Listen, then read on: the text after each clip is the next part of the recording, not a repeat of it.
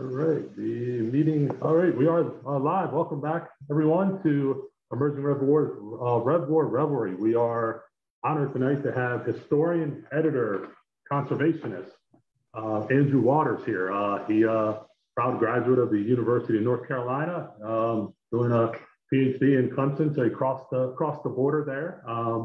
He is the editor of The Battle of Cowpens, Contemporary Primary Accounts, and two great books. One just recently out, To the End of the World, and one previously, The Quaker and the Gamecock, talking about two general officers there in the Carolina campaign. So thank you, Andrew, for joining us tonight. But what we drove you into this program for was this Race to the Dan, which is probably one of the most successful retreats in American history. Right. For the viewers who don't know what we've done, we can talk with a 50,000-foot view after you make an introduction. I think I covered your biography a little bit, but if there's anything you want to add, feel free, and then jump into the race. Sure. So I've tried to answer this question a couple of different ways, and I feel like I've always gotten it wrong. So I'm going to try a new way tonight. But I think kind of the classical definition of the race to the Dan is Nathanael Greene's retreat from Guilford Courthouse up across the Dan River in February of 1781. So I think most historical sources treat that 4-day period as kind of the classic race to the Dan.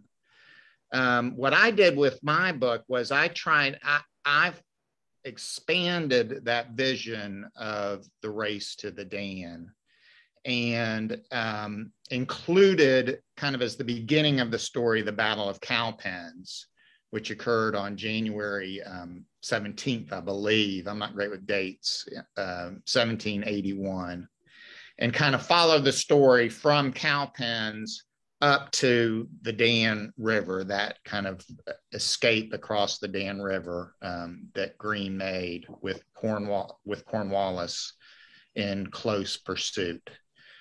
So my book, To the End of the World, treats the race to the Dan as that period between Cowpens and when Greene crosses the Dan, which is about a month period from January 1781 to February 1781, with some background in the beginning to kind of set the stage for what happens. And so the race to the, how did you come across the story? I read that in your introduction, how it was interesting how you came upon it because of your day job, correct? Yeah. So to be honest, the first time I came upon it was reading John Buchanan's The Road to Guilford Courthouse. So that was kind of my first introduction to the story. But for me, the appeal of the story is because for me, it very much relates to my experience as a North Carolinian, because I lived in Salisbury for a number of years, where a lot of the events occurred, and I've been involved.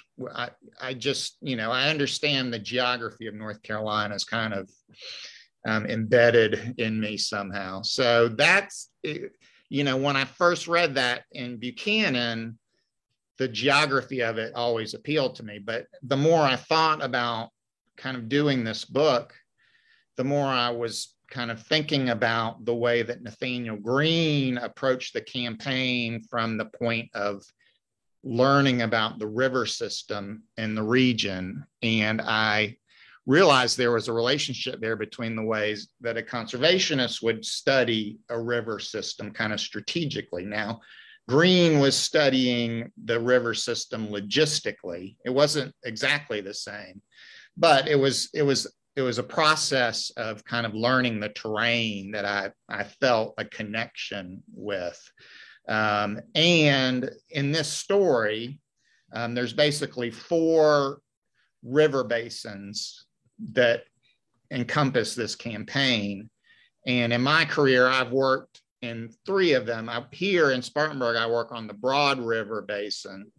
In one of my conservation jobs in Charlotte, I covered the Catawba River Basin, and one I covered the Yadkin River Basin in Salisbury. So the only one I never really worked in was the Dan River Basin, but that was part of the connection to the story I felt, because I felt that connection through the river systems of the story. There you go. So it's a unique perspective. And then as you started developing the story, the things, why did you expand it to this much? I mean, if it's just 4 days, was it to fit pages in a book, or was there something you felt needed to be kind of more explained? Yeah, well, a couple of things. I mean, certainly to tell the story of, just the race to the Dan, I had to set the stage, with kind of the broader story of what was going on in the Carolinas at that point in time. And, this was right at the period, right after Nathanael Greene had come to the South and taken command of what they called the Southern Department, the Southern branch of the Continental Army, which in some ways was much more of a volunteer army than the Northern Department, because they very much relied on militia. They counted on the militia in a much more regular way in the Southern Department. And so Greene has just come, and I think it's interesting because he's just got his first independent command. He's basically been the most talented second in command for the first part of the war. And so he gets this command to come down to the Carolinas, and his opponent is Cornwallis, who has also been the most talented second in command for most of the war. And so now they're kind of squaring off in the part of the Carolinas between Charlotte and Camden, South Carolina, between Charlotte and Camden, South Carolina. So I really felt like, in order to understand the context of the retreat, the race to the Dan, you needed to know that context of what was going on at the beginning of the campaign. And also I felt like the Battle of Cowpens really was a transformational moment in all of this. I mean, that's really what set all of these events into action. So I wanted to include that, but that also kind of broadened the story into the areas that I knew, because all of that happened on the Broad River. And then they started retreating to the Catawba and the Yadkin. So it kind of linked up that way in my mind. And so, but some of Nathanael Greene's important work happened before he even got to command, correct? As he's coming south, he's not just riding post-haste through Southern Virginia and the Carolinas, which I thought was an interesting part that you made in the book, Race to the Dan. Can you talk a little bit about some of, I guess, that pre-command work that Nathanael Greene did? Yeah, so that's kind of the introduction to the story, basically how I opened the book with this story of Nathanael Greene. He's just gotten this command. He's just gotten out of being the quartermaster general, which is a job that he never really liked. He was anxious to get out of that. He's just gotten his first command. So he's riding south to take over of the Southern Department. And he's thinking about logistics. He's thinking about ways to move supplies and people up and down the Carolinas. And he in Washington actually had discussions about this kind of hypothetically before, that you could use the rivers as part of the transportation system, because the roads the roads in the Northeast were much better. The road system was much better than the road system in the Southeast. And that had always been an issue throughout the war. So it was something they'd been thinking about. So as Nathanael Greene was riding south, he initiated a series of surveys of these river systems, trying to figure out how he could move people and supplies up and down the rivers. And these surveys included, how the rivers were they fordable after a rain, or how many days after a rain were they still fordable? How many boats were collected at certain points of the river? How many days travel from one river to another river?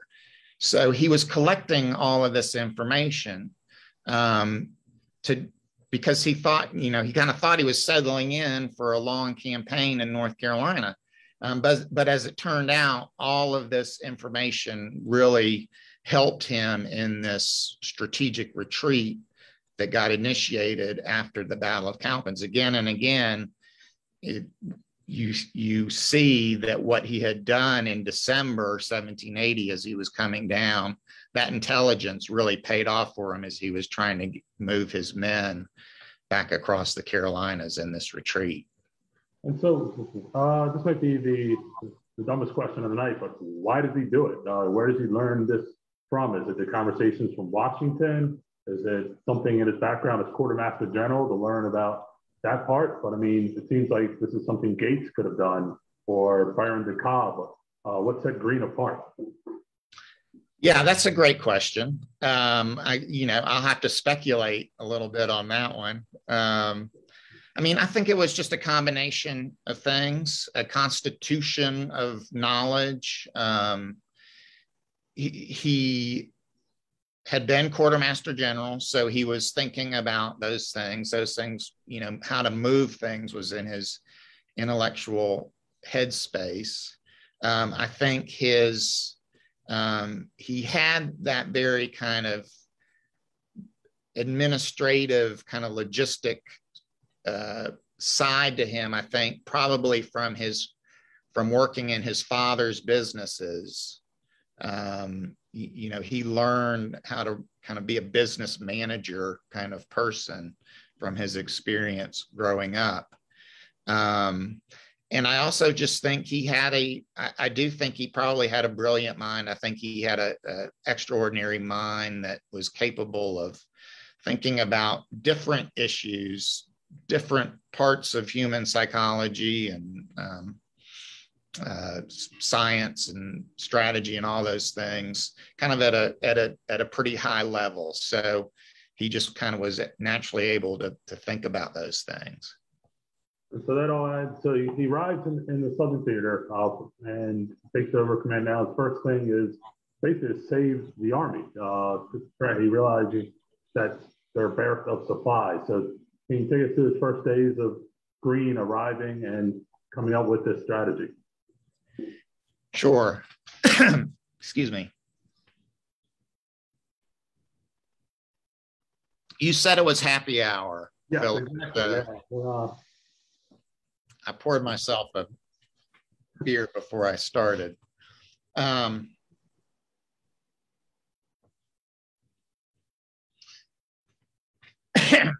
So just to set the stage for this a little bit, he was relieving the command of Horatio Gates.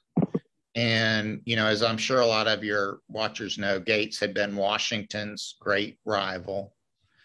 And Greene was Washington's protege. People would remark on kind of the strong bond between Greene and Washington and be jealous about it because they seemed so close throughout the war. And Gates had really screwed up at Camden. He had really not acted professionally, let's say. But he had kind of regrouped, and he was in Charlotte and had kind of recollected and reorganized things. But there were factions in the Continental Army, right? So there were people who were down there in Charlotte who were part of the Washington faction, and people who were down there in Charlotte who were not part of the Washington faction. And so when Greene arrived to take command from Gates in the beginning of December 1780, it was a moment of great interest, shall we say. The troops were very curious to see how the interaction between these two men would go. And to Greene's credit, apparently by all accounts, he acted very honorably. He very gracious to Gates, and there was nothing going on. And in fact, the Gates court martial, the investigation into what he had done never happened. Basically, Greene decided not to do that. But now Gates is gone and Greene's inherited this wreck. I mean, the army got killed at Camden. It was a terrible disaster. And they've marched back. They've gone to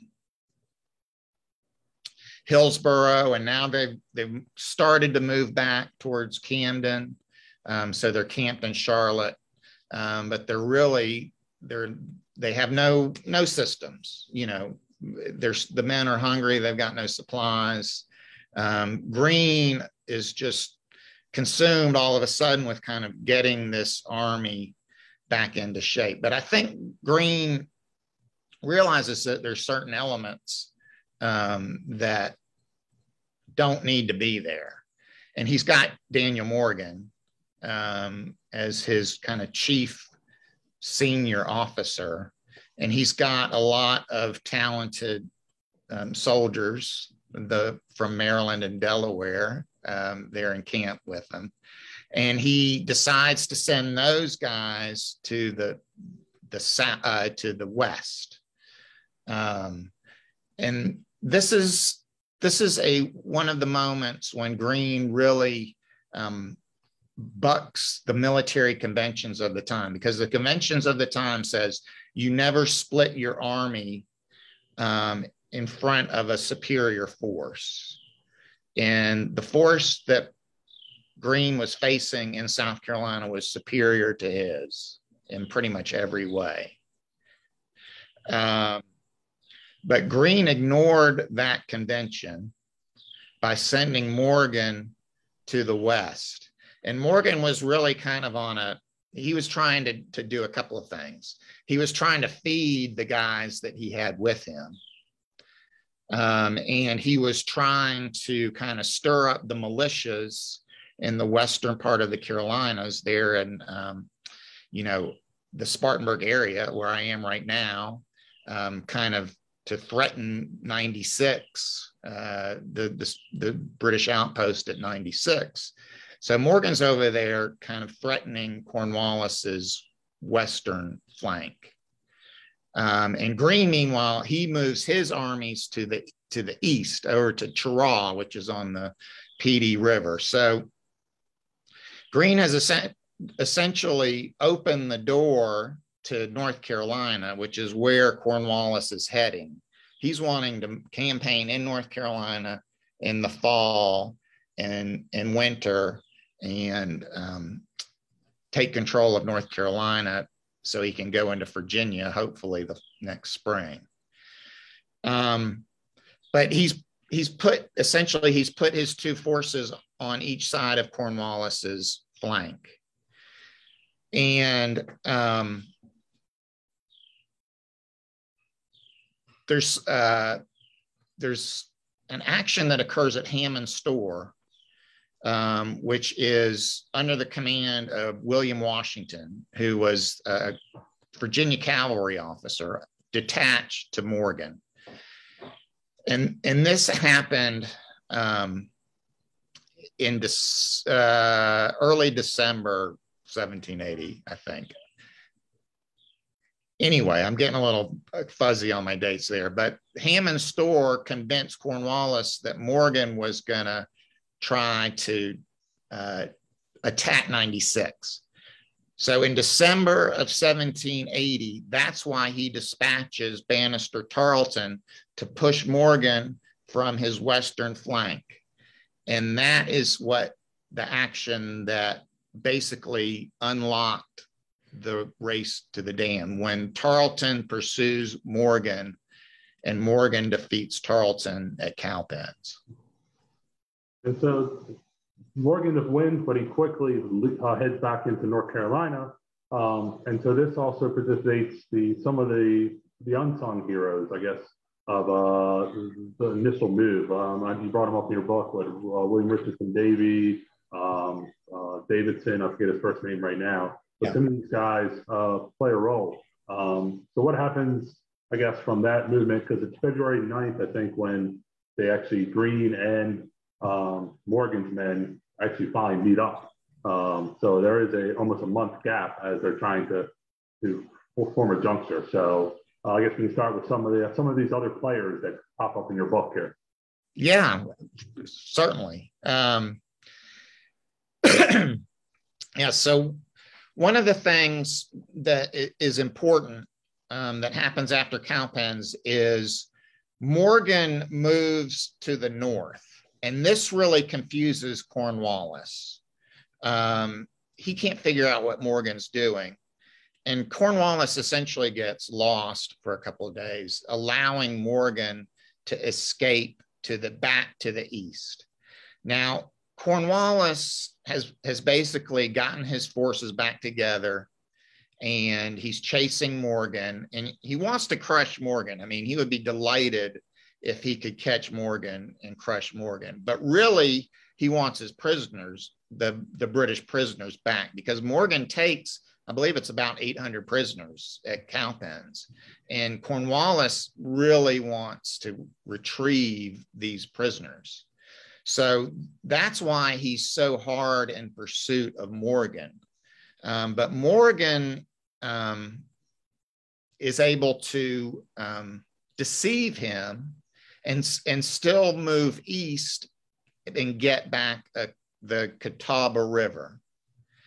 And I think that's one of the things in the story that I got interested in as I was writing it, was this period where Cornwallis is finally campaigning. He's finally started this campaign into North Carolina, and things are a little bit crazy. It's kind of chaotic. It's kind of out of control. And he's trying to figure out how to operate in this theater, which is, it's essentially the American frontier. And he does some things well, but he makes lots of mistakes. And he gets to this place called Ramser's Mill, which is west of the Catawba River. And Morgan is already across the Catawba at this point, and Cornwallis kind of stops at Ramser's to regroup. And he knows he has to, he's got to do something dramatic. He's got to kind of regain control of this situation and do something that displays his determination and his, I guess I've been reading about the Stoics lately. So, he wants to display his Stoic ethos, if you will. So he orders a giant bonfire. And one of the issues that he's been having is they can't move as fast as the Americans are much more mobile than they are, because the British Army traveled heavy. They traveled with all their, with wagons, with camp followers, all of their accoutrement, all their baggage.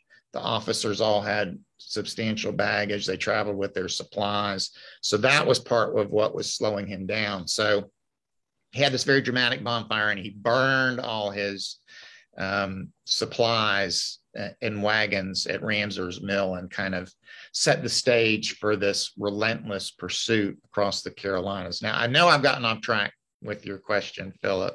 Okay. So that gets us to the Catawba River, and that's where we meet William Davidson, who is the militia commander of the Rowan militia, which Rowan was all of that part of North Carolina at the time. And Davidson had been a Continental officer and previously in the war, and was kind of back in the Carolinas, and now had been made a general of militia.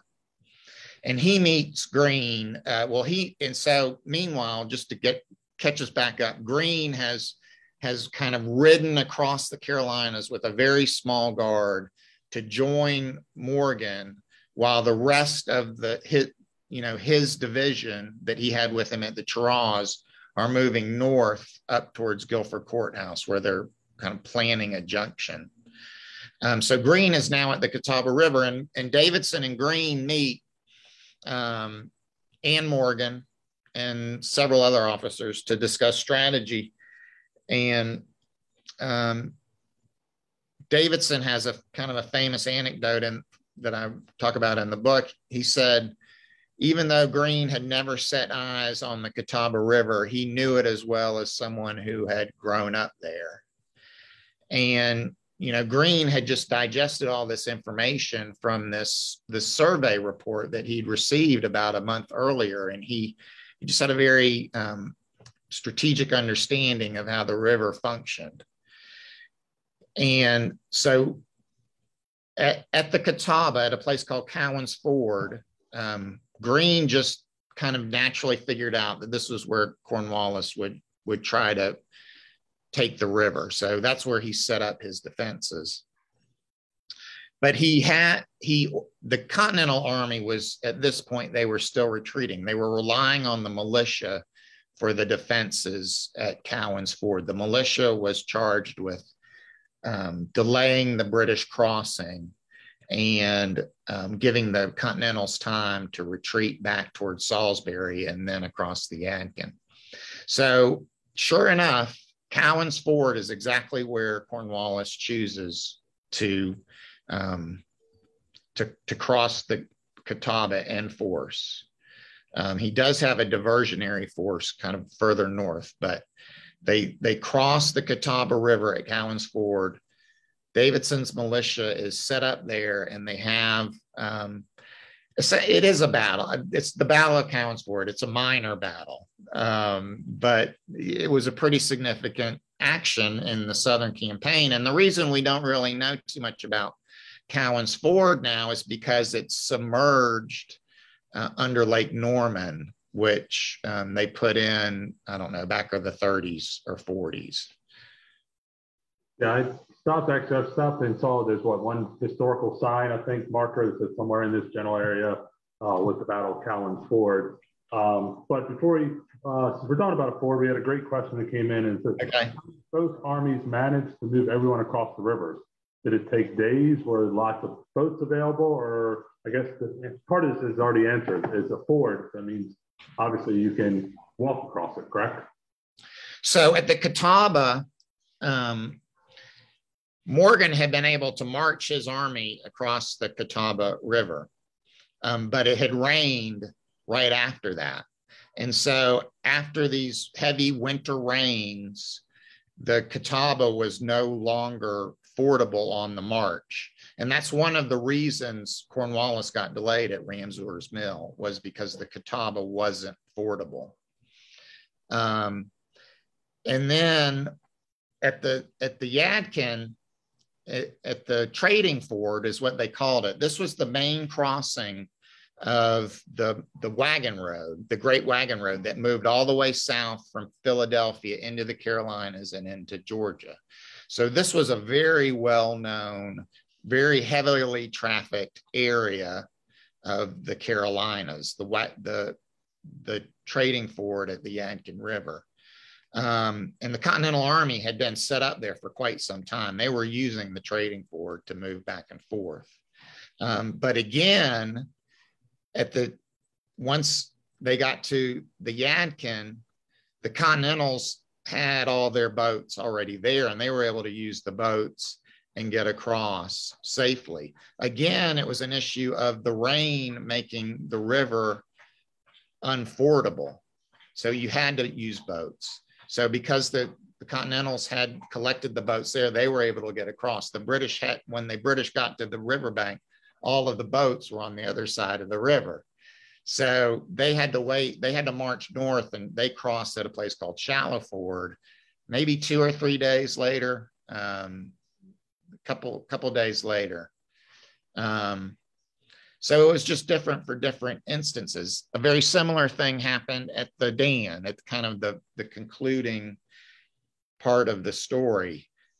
Cornwallis had received information that Greene had to cross at the upper fords, the marchable fords.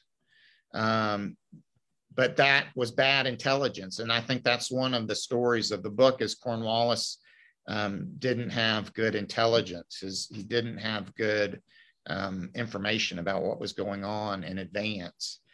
And it turned out that Greene could cross at the lower fords because he had already collected all the boats. And that was part of the work that was being done by Edward Carrington, who was someone you mentioned earlier in the interview, who was another one of Greene's officers who had kind of put some of this infrastructure in place and collected the boats at the Dan River that enabled Greene to escape. The escape at the Dan wasn't, the British weren't kind of pulling up to the shore as the Americans got across, but it was pretty close. It was just a couple of hours after the Americans got across that the British got there. And thought about the troops. So, I mean, that's perilous for Greene to literally ride across the state to meet there at Cowan's Ford, I mean, with a small escort. The men that he leaves behind, so you're looking at, what is the numbers, if you do know, this was a question, is how many men are with Greene's column? I think it's under UJ that continues to march up. And how many men, respectively, are with Morgan? Is it about a 50-50 split? Well, let me give the caveat that I'm really not great with numbers. I can't remember them off the top of my head, but it's roughly, I think Morgan still had pretty much the entirety of the flying army, about 700, 750 men. So that was the group, the flying army that was retreating across the Catawba and the Yadkin. The part that Greene had left behind was not a lot larger. I believe it was about 1,000 or 1,100 men. So it was more men, but it was the less well-trained men and the kind of the rougher recruits. And so the flying camp that so when you get to Guilford, you get across the rivers. I think Davidson. I don't want to jump ahead, but Davidson is killed, correct? Is he the one, or is it Davy? I always get those two mixed up. Fair enough. No, it's Davidson. Davidson, the militia general, is killed at Cowan's Ford. And Davidson is kind of famous in North Carolina because he is the namesake of Davidson College, which is a wonderful college just north of Charlotte. And that college was named, some of Davidson's ancestors named that school in Davidson's honor, basically. But that's kind of why he's well known in North Carolina, because of his connection to Davidson College. Now, Davy was a very talented cavalry officer who had joined with the Continental Army in Charlotte, essentially. But he had been a militia cavalry officer, but basically he was detached to the Continental Army when Greene got there. And Greene recognized Davy was a very talented person and made him his commissary officer, kind of the guy in charge of getting the food. And, this kind of relegates Davy to a diminished status in this part of the story. Basically, he doesn't get much of the glory in this part of the story, but his glory had come kind of just before all this, when he had fought with Sumter at Hanging Rock and been very much involved in that part of the campaign that was kind of between Charlotte and Camden in the fall of 1780. And Davie, of course, goes on to be the founder of the University of North Carolina, or, kind of the spiritual founder of the University of North Carolina, and a governor of North Carolina, very prominent North Carolinian. So everything has a tie back to the American Revolution there. It seems like any university in North Carolina then. As they head out, so you had mentioned this, that Cornwallis has very bad intelligence. So is this part of North Carolina highly loyalist, or is it just fair? So why doesn't he get into support as he comes into Carolina? Yeah, that's a great question. So the British were relying on what's been called by historians the Southern strategy, which was basically the assumption that once the British Army got to the South, that the loyalists of the South would kind of coalesce around them and kind of rise up and retake control of the governments. And this had happened to some degree in South Carolina after the British took Charleston in May of 1780. They were able to establish some loyalist government and some loyalist militia, although it was never kind of as robust as the British had been led to believe it would be. So the strategy to move into North Carolina relied on a lot of the same assumptions. And they were really counting on the loyalists to kind of rise up as the British Army was moving into these states in force. And I think what went wrong basically in North Carolina, a big part of what went wrong was that Cornwallis just couldn't get here in time. He kept getting delayed. He probably should have moved up after Camden, but he waited. Then when he got to Charlotte that September, he ran into Davie, who we were just mentioning, and Davie defended Charlotte and put up a lot of resistance there. And then he had to come back after Kings Mountain. So it just kind of never worked out for him. He kept running into issues and problems, and by the time he finally got into North Carolina after Cowpens, the enthusiasm for this British occupation force had just diminished. People weren't sure if it was going to work out or not, especially after Cowpens and Kings Mountain. So things were in flux, and the American cause was ascendant, I think, by the time Cornwallis finally got into North Carolina. So he's in the driver's seat, Cornwallis, burnt his baggage, headed all full blown for the American Army, and then Greene has to swallow that his most trusted subordinate, Daniel Morgan, has to leave the army, and so who takes over what becomes like the flying camp from there for the last leg of the journey? And so I'm feeding you this question because being a native Marylander, there's a guy who takes over that we have to mention if we're going to talk about the last Trek of the Dan, right? Okay. All right. Philip, you're gonna kill me. I can't remember. Tell me his name. I can't remember it. Otto Holland Williams. Okay, Williams. Thank you so much. Williams. Yeah, for me, of course, I wrote the book, but I think that's another great point in this story. Morgan has come back, even at Cowpens, his physical condition was really suffering. Probably he had sciatica in his back, a nerve condition in his back, and other issues. And even as he's retreating across North Carolina, he's telling Greene, listen, I can't go on with this anymore. And Greene keeps, Morgan is clearly his best officer, the most talented officer that he has, especially after Cowpens, which was, Morgan is still studied and revered today. He's like kind of this mythical figure in the American Continental Army. But Morgan just, he says, I can get you across the Yadkin, but then I've got to go. So they get to Guilford Courthouse, is where they have retreated to kind of after they get across the Yadkin.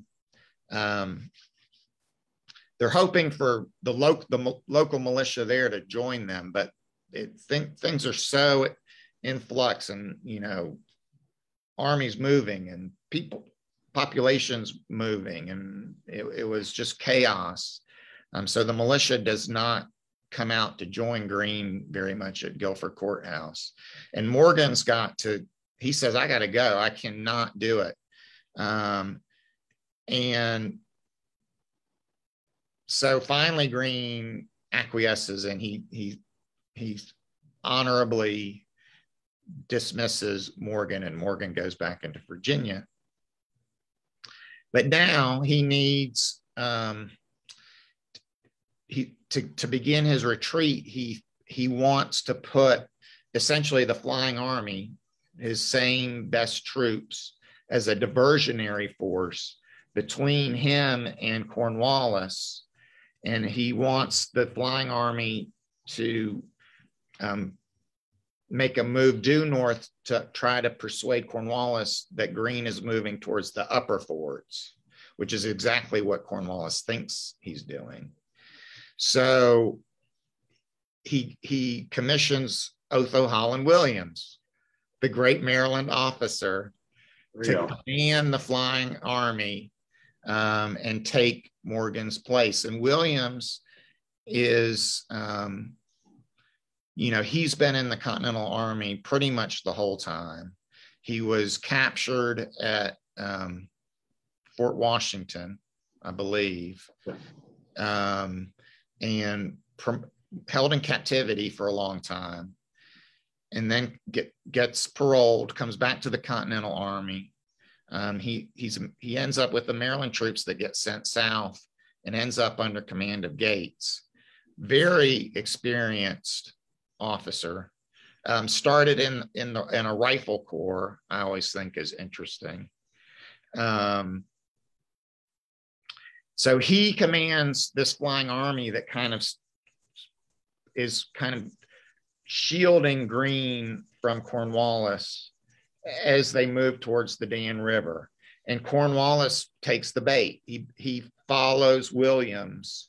And I think they go for about a day before Cornwallis finally figures out what Greene's up to. But that was a crucial day, and that really bought Greene a lot of time to get to the Dan. And essentially, those last 4 days are basically a cat and mouse game between Bannister Tarleton's British Legion, and kind of the advance guard of the British Army under O'Hara, and Williams' Flying Army with Light Horse Harry Lee, because Lee has now joined the army at this point, and he's commanding the mounted troops, and also serving very kind of dire and valuable service during this point of the retreat.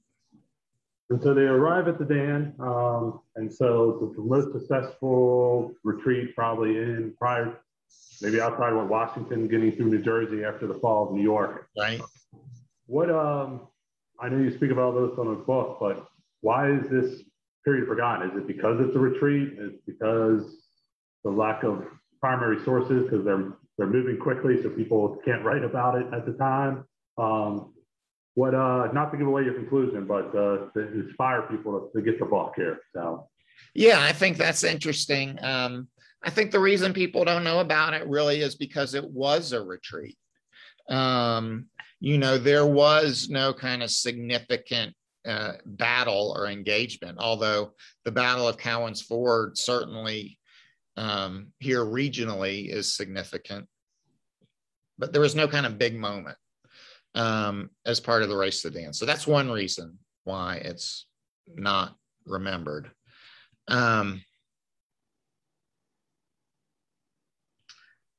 I think you just don't get a lot of credit for wearing somebody out. You know, Greene had essentially kind of spoiled everything for Cornwallis. And I think Cornwallis already had a lot of suspicions that things weren't going to work out the way he was told they should work out. But the fact that he couldn't manage to crush Greene, and Greene got away, was demoralizing. After that, the loyalist support that they were counting on never materialized. After that, they basically fought a stalemate with Greene at Guilford Courthouse. And after that, Cornwallis had enough. And I talk about in the book, the race to the Dan was actually kind of better known, it's not surprising, but in its time, when it was being reported in the kind of the newspapers of its time, it was the accomplishment of it very much was recognized, and people kind of understood that this had been a very successful strategic retreat. But over time, that story has just gotten lost, and we just, it's too deep in the weeds of American history for a lot of people to know about. They just don't get exposed to it.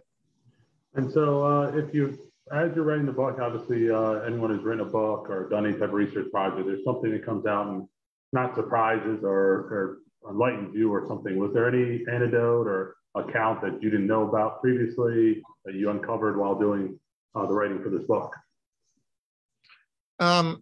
Yeah, I meant to prepare something for that question. Oh, my dog is. He has the answer at least. Yeah, right. I mean, one thing that as I was writing the book, I got very interested in this idea of the partisan soldier, kind of the officer, the talented officer who could operate on his own. And this idea was very much kind of an Enlightenment idea of its time. That, people read texts about military theory during this time in history, and Greene had read about this idea of the partisan officer, and other American officers would be reading these texts.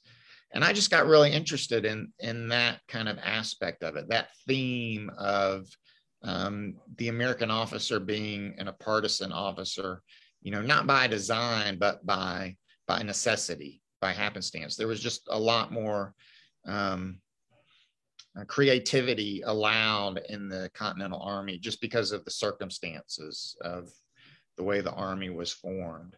And that's one thing that I really got interested in as I was writing the book, and that I ended up trying to weave some of that into the story of what was going on. And that leads to the point that we've had a prior conversation over email about the genesis of Nathanael Greene's leadership. And that's also part of the topic of your other book, which you mentioned briefly, the Quaker and the General, or Quaker and the Gamecock, excuse me. So is that the reason you wanted to do the race to Dan as well, because the fascination with Nathanael Greene? Yeah, I try not to admit it, but I am a fan of Nathanael Greene. I think he's interesting. I mean, he was somebody that, again, I didn't even really know about until I read Buchanan's Road to Guilford Courthouse. And, I just thought he was such an interesting character, and his story is so interesting to me. And he had come to this part of the American Revolution that that book also opened my eyes to. I really didn't know about before then. So I just got interested in Nathanael Greene. I had just moved to South Carolina, right around this time. And the first book, The Quaker and the Gamecock, was really trying to tell that story, the story of Nathanael Greene coming to South Carolina. And then after I'd written that book, I knew I wanted to write the Race to the Dam book because I was just so interested in it.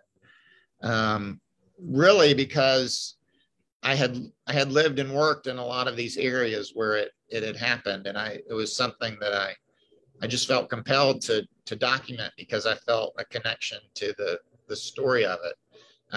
But, obviously the fact that Nathanael Greene was kind of featured in both of those stories is not insignificant. I mean, I wanted to tell both stories partly through his experience. Oh yeah, so it's Nathanael Greene in the South dealing with the partisan concept is a major part. Even though Greene's a continental officer, he is well read in the subject, and he continues.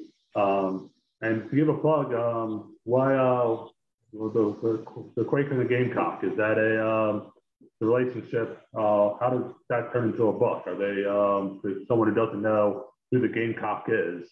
Yeah. Okay. Here, yeah, just plug in the other book here. So. Okay, so the Gamecock was a South Carolina militia general named Thomas Sumter. And, growing up around here, Sumter is somebody you hear about. You hear about the Gamecock, primarily because it's the state mascot for the University of South Carolina. But also through Fort Sumter, which is in Charleston Harbor and a very historic site. Around here where I live, they have Sumter National Forest. So he's a pretty significant regional figure. And he was actually kind of predated Francis Marion as the first great South Carolina militia general during this portion of the American Revolution, the Southern campaigns, kind of after when the British come and take Georgia, Savannah, Georgia, and Charleston. So he very much had a kind of a claim on being the militia general for the state of South Carolina. Now, Marion and Andrew Pickens were kind of coming in behind him, but at the time of when Greene gets to South Carolina, Sumter is kind of the running the show. And Greene is kind of the one who's coming in to this new environment.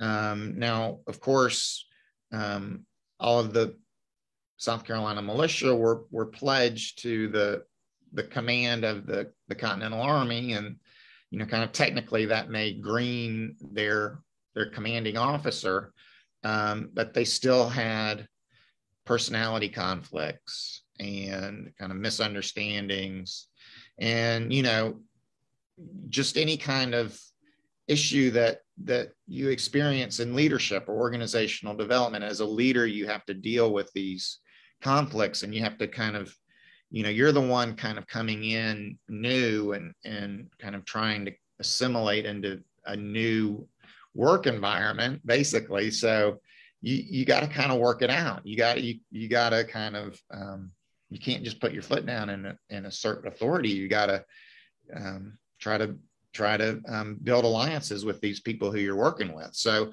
that's basically the story of the Quaker and the Gamecock, is this relationship between Nathanael Greene and Thomas Sumter, and kind of Greene coming into Sumter's turf and Sumter not really liking it too much.